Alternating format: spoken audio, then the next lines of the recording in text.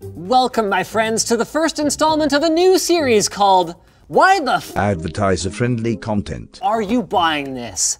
Where we look at the #1 best-selling tech product in a given category and try to figure out what the heckin' fuss is about. Let's start with the top-selling tablet on Amazon.com. The Fire 7 is priced at a... Wait, really? Only $40? Good God.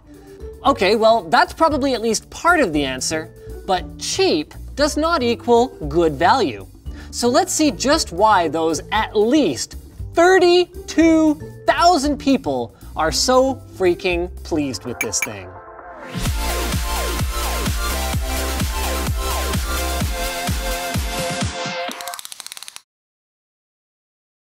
That's quite big. Looking for an affordable and reliable VPN service? Private internet access encrypts your internet traffic and uses a safe, protected IP. Subscribe today at the link below.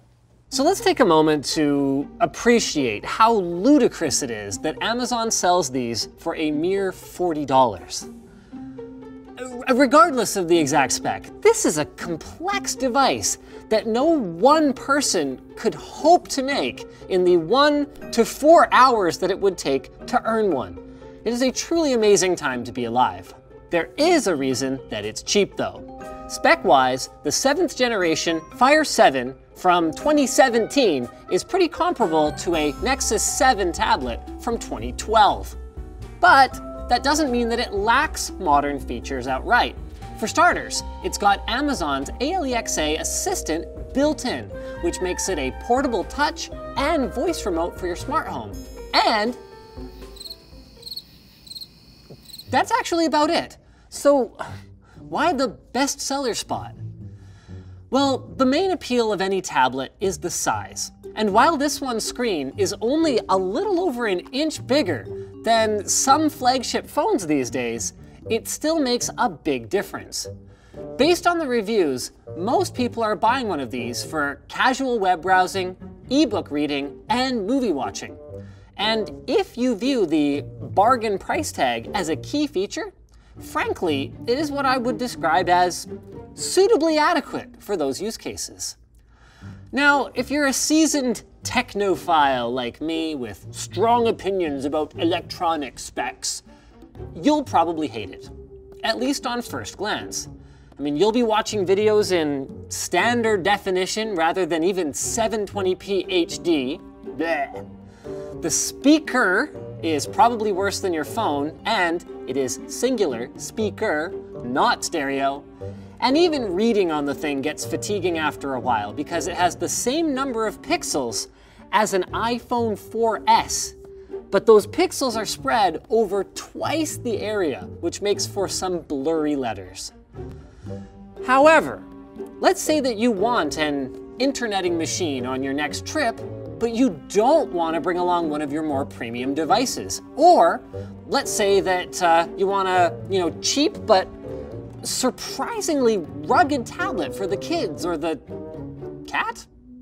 The Fire 7 is great for that, and you can even order a kid-proof case to go with it.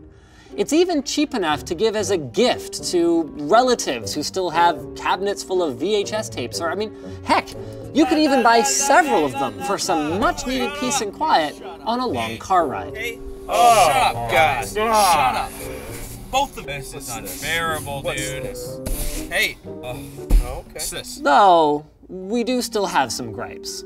First, you need to be prepared to shell out some extra cashola for a decent micro SD card, because 8 gigs, or even the 16 gig version, will fill up pretty darn quickly from apps alone, never mind movies. Second, speed isn't exactly the Fire 7's strong point. It performs exactly like you'd expect from something with 1/4 the RAM of most modern phones and a processor that was designed primarily for wearables. Third, while it does have both rear and front mounted cameras, they probably should have included a peeler in the box for them because quality-wise, it's a total potato show. I mean, 0.3 megapixels? What is 0.3 megapixels? Should we even be measuring that in megapixels or kilopixels? Now available with 300 kilopixels. Even this bottom of the barrel hardware, though, doesn't fully explain why this thing is so cheap. For that, we need to look at the software. Unlike Apple, Amazon isn't a hardware company at its core. So everything about this device, including the non-Googleified version of Android that it's running, is about driving customers back to other Amazon services. That's why your Fire 7 is loaded with apps like Prime Video, Prime Photos, and Prime Music. That's why you get notifications related to your Amazon orders. And that's why, by default anyway, you are forced to download any additional apps from the Amazon App Store instead of the Google Play Store, giving Amazon the 30% commission on app sales instead of Google. That is how they can afford to sell this thing for so cheap.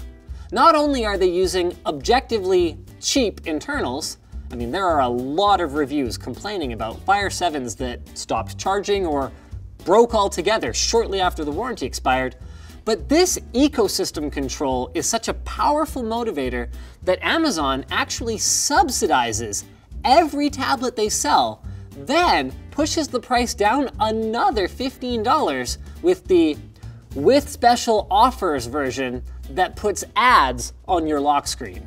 So, should you become one of the tens, maybe even hundreds of thousands of people who own one or several Fire 7 tablets? It's not amazing.